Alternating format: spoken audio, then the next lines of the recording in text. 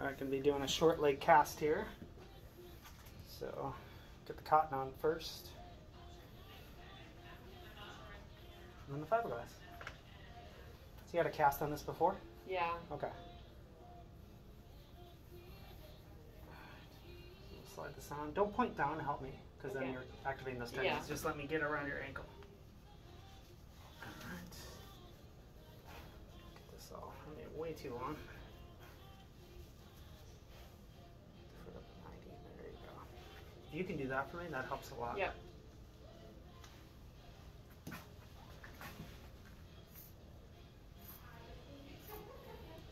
Did they put you in that cast stand last time? It's like a metal stand.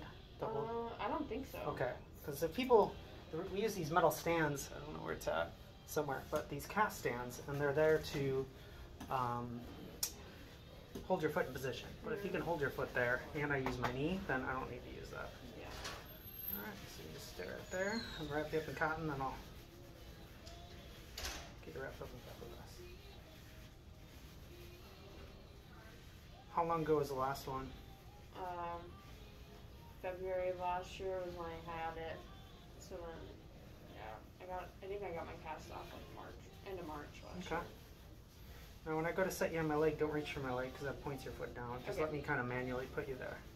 There you go, perfect.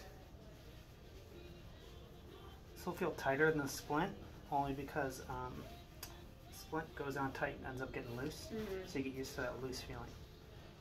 A lot of people are like, this feels too tight, and I think you just got used to the loosey-goosey splint near the end there. Yeah.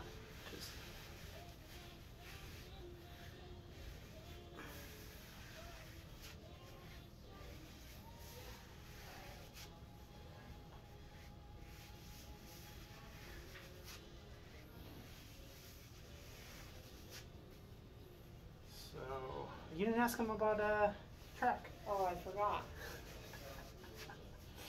Your therapist will probably make that decision, I'm assuming. Probably. Yeah.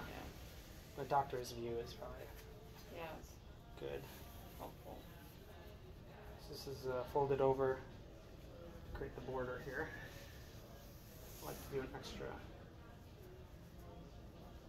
thick border just so it doesn't dig in you. Yeah. And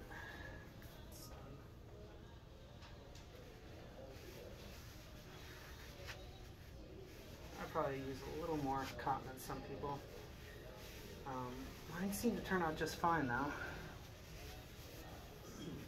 That's interesting. It's like some people say thinner cotton. Well, most people do because the cotton compresses down. So if you do too much, it can create actually like a less snug cast. But I just do a good solid 2 layers. Mine always turn out pretty decent. People like them.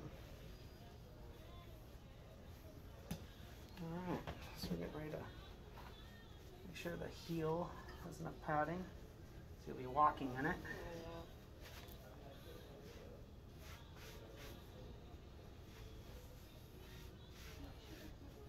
One more extra here. That'll be it. So good. Now I cut away the toe area. So sometimes people cut away the toe area, the cotton, after they put the fiberglass on. I quit doing that. I'm the only one that does it this way. Because trying to cut through fiberglass and this thick cotton all together, it's hard. Yeah, that doesn't sound right. So what I do is I cut away this first. And then all I have to cut through is the fiberglass. Because I rolled the fiberglass the same way. But cutting through one each separately is much easier. I just check the toes, make sure we're in good placement for the cast. Pretty good. Go. We will start casting you.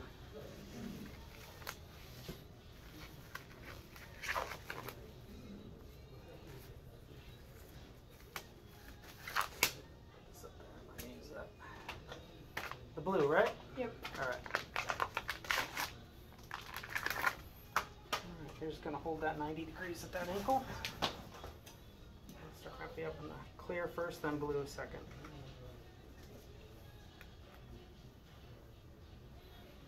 pull it tight. We just kind of lay it down. The cotton's tight, and then this is kind of just laid down smoothly.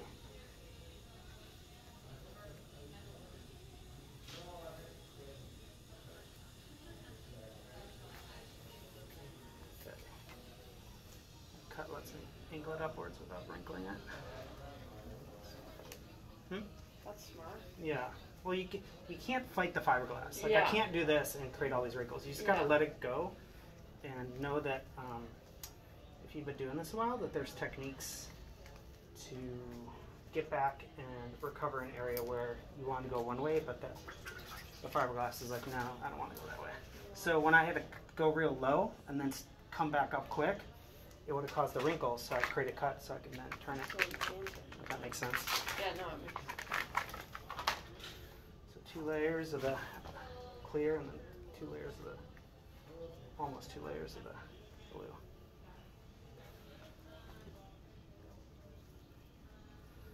Because a lot of times, depending on the shape of the person, their foot, this turn around the back is really low to catch this lip here. Oh yeah. So right here, I can't get up there really good, so yeah. this helps me do that. And I don't need to go all the way up because you already got like a layer and a half there. But really, this is really the cast. It's really necessary from like here to here. Yeah. So no need to give you a big, insanely bulky shell at the top. I'm going to cut this because that's too much.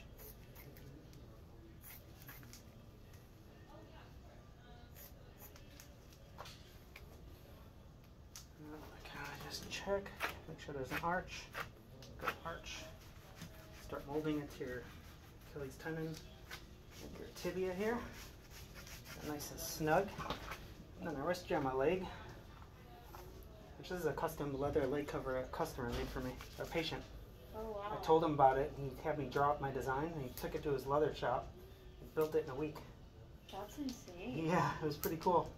He's like, I like the idea. I'm going to make it for you. I was like, okay. That's really cool. Because we usually like strap plastic to our leg, and then there's like tape stuck to our scrubs constantly. Yeah. And it's just driving me crazy. Let's get it to 90. Yeah, see, you're starting to point down. You don't realize it, everyone does it. They push on their leg to hold themselves there. But if we go from like down to up, you start getting ripples and wrinkles. Yeah. So try to get that. All right, this is where you can do a job for me. I'm gonna have you freeze right here for like 5 seconds while I work on this. It just don't let the foot fall. Just keep it in that position, okay? Okay. All right, there you go. There you go. And I'm able to build out the toe. You can relax on my leg. Do a nice little toe plate. Flatten out the toe plate.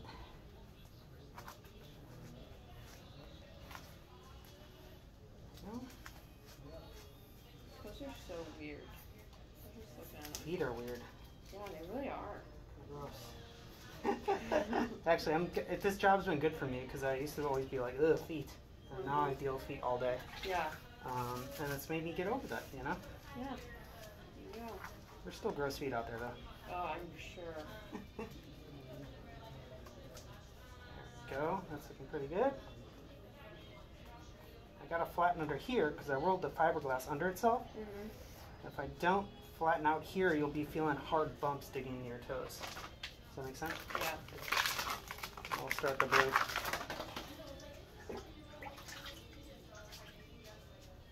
So we're gonna go around, and then you're gonna do that thing where you hold it 90 degrees from me right there. Keep that foot pulled up. I'm gonna go around 4 times. Okay, I gotta let go. 1, 2, 3. One more. 4. And then I'm gonna come around here and grab all that material on the bottom side.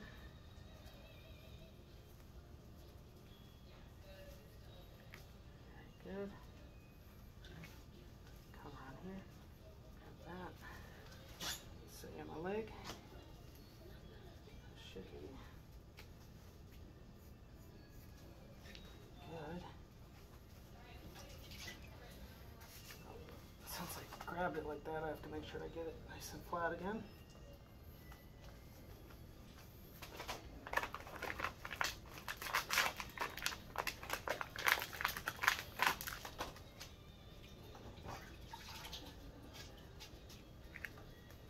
from the top. We're gonna be done.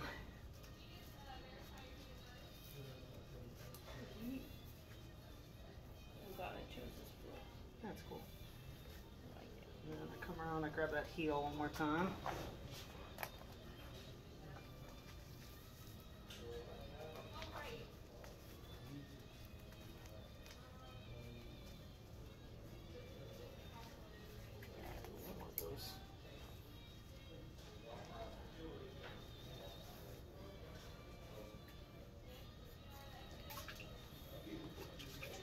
The water speeds it up, so it cures in 20 minutes out of the package, but water accelerates it because what actually cures it is water, the water in the air.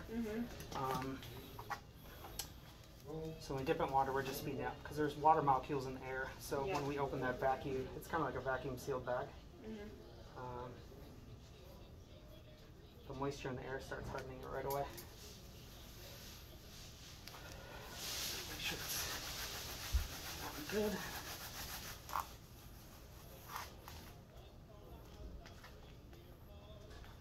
Sorry. No, you're good. Okay. I get 90. I'll just wait a few minutes for it to dry. I got a trivia question for you. Hold on one sec, I'm doing a video. Huh? Hold on, I'm doing a video. Oh, okay. Okay.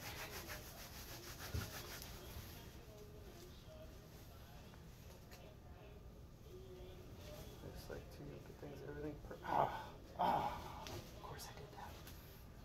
Copper fabric oil. Redo it.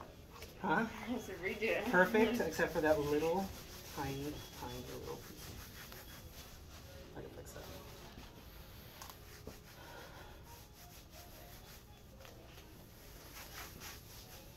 I know I do this, and it's called, I know how it works, but it's still crazy to me how quickly it gets hard Yeah.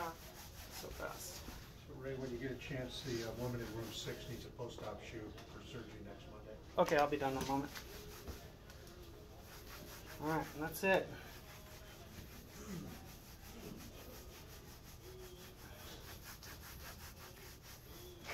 That's it, we got 90 degrees.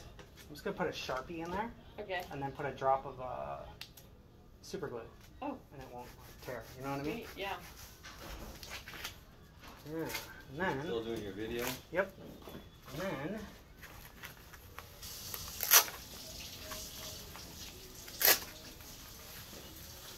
this is pretty hard, should be the right size. Yeah, should be the right size. Let me get the Sharpie. Now we're good to go.